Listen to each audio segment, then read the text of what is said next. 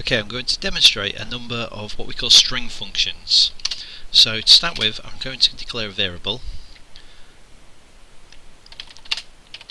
as a string. I'm going to create a very basic program.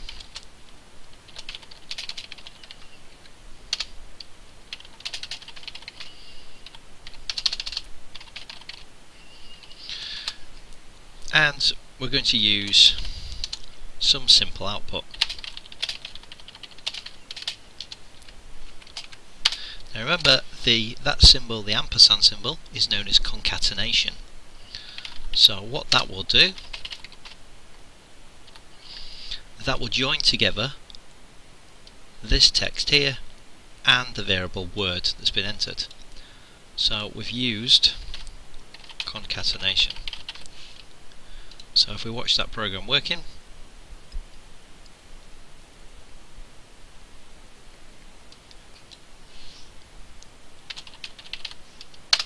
very simply we see the word entered is monkey. Okay, so that's one string function. What we might want to do is actually convert that word into uppercase. So we can use word equals word.toUpper. So what I enter now, it then displays that in uppercase. Something else we can do is .toLower, and that will turn any word into lowercase. So they are two functions, toUpper, toLower. Another way of doing the same thing is to use something called uCase, and that takes that word and it turns it into uppercase in exactly the same way. So again, I could do something like bat and ball, and it turns that all into uppercase. Something that is quite useful is what is known as proper case. Now to do proper case, we use strconv. It stands for string convert. If we have a look then, it's expecting a string. So I can use my word. And then you've got this whole list to choose from. Again, it's another way we can do lowercase and another way we can do uppercase, but that's a more complicated way. What we can do here is something called proper case. Proper case means that the first letter of every word is a capital letter. So if I said the cat sat on the mat, in proper case the first letter of each word is a capital. So that's useful for names, especially a first name and a surname and a middle name, street addresses, and actually putting that into capital letters. So we've looked at .toUpper, we've looked at .toLower, we've looked at uCase, lcase and strconv, which includes proper case.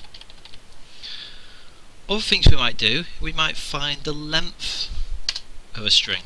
So I'm going to declare a new variable as an integer because a length is a number, and this time I'm going to say length equals word.length.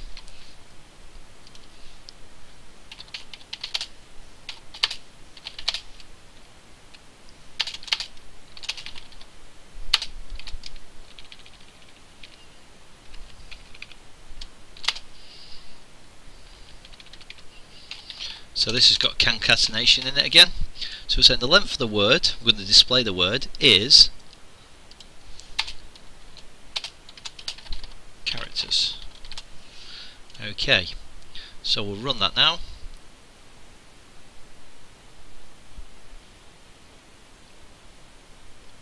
When it runs. Okay, so length of the word, let's put my name in there. length of word, Darren, is 6 characters. Now that is particularly useful, especially for something like a password, validation. What if we want somebody to enter something that is at least 3 letters long or 5 letters long?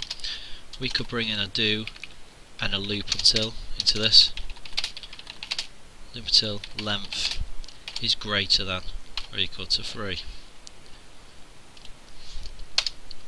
If length is less than 3, then console write line not long enough. I'm not going to display the length there. Well, no, sorry, I don't display it till there anyway. Okay, so let's run through that, and I'm going to try for a word with 2 characters. Not long enough. Not long enough. Length for the word Ada is 3 characters. So that allows us that validation using length. So length is really, really useful. Something that we could do,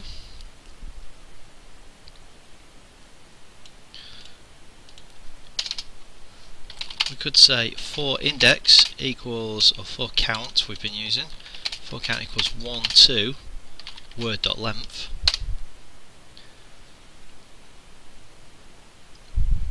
And we could print out each letter of the word onto a separate line. And we can do this by making a reference to the position within that word. So this is quite an interesting one. So we can see there I've put in brackets count. So the first time around this loop count will be 1. So that will refer to the first character of a word. The second time it will be the second character, and so on.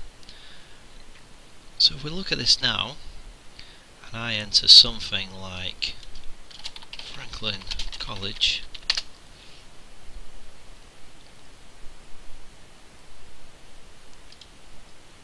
oops, that's gone out of range. That's because it actually starts from 0 and goes to word length -1. The first position when we do it like this is known as position 0. Computers start from 0. So a little bit of troubleshooting there. Franklin College, and we can see there every character is on a separate line. Just something that we can do with a for loop. Useful for if we want to count the number of spaces in a word or a sentence. So we can have an if statement in there. If word count equals space, then dim space as, or let's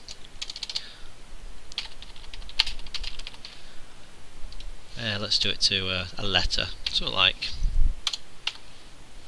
let's have L, then letter equals letter +1. So we're going to count the number of lowercase l's in there. Console write line, the number of l's is, and letter.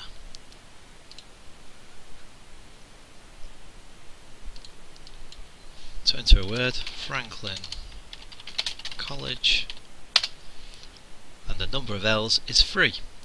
So that's used a for loop to go through every single letter of that word and count them using this idea of taking that string and looking at an individual character of it. Okay, so we've looked at length in detail with that one. Something else that's particularly useful, I'm going to clear all this.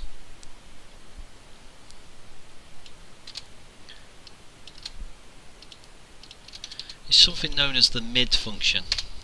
Now the mid function allows us to return a subset of a string.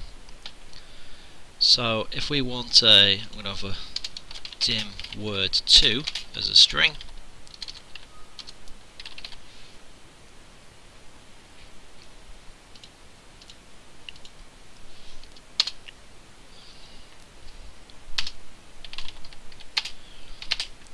so the word 2 equals mid, I can take word and what that says is start. Where do we start at? Now the mid function works slightly different. Instead of starting from letter number as being 0, the first character is 1. So if I do 1 and then the length, so if I return 1 character, that's going to return the first character of that word. So if I do console write line now and do word 2, you will see that whatever word I enter, it gives me the first character. So if I say hello, it gives me a H. If I change that to 2, that means starting from the first character, return 2 characters. So I'll just do this again. I'm going to put house, and that does HO. Now what we can do with this, we can give that any starting address. So if I want to return the second character, and only the second character, I start at 2 and I return 1 character. So if I put cat, I expect it to say ah, and there's the ah. So that mid string is really useful. It's an alternative way of extracting each character in turn and doing what we've just done. So I could say from here, for index, keep putting index, it doesn't matter, for count equals 1 to 10. I'm actually going to call it index because it's giving me the index position, or instead of 10, word.length. And what I could say is if the mid function of that word, starting at position index and returning just 1 character, if that equals L, then letter equals letter plus 1. So it's doing exactly like what we did before, but using something called a mid function. And I'm going to output letter. So I'm going to run this again with Franklin College. And there it's got the number 3 again, just like before. So the mid function is an alternative one. It allows us to take a substring.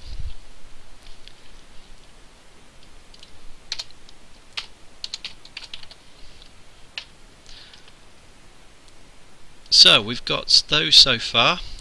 Another function we might use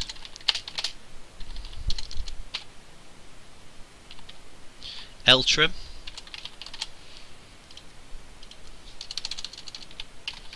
So Ltrim, if we run through this piece of code here, and I put hi, Ltrim trims all the spaces off the start, and in the same way Rtrim trims all the spaces off the end. So we've got Ltrim, we've got Rtrim.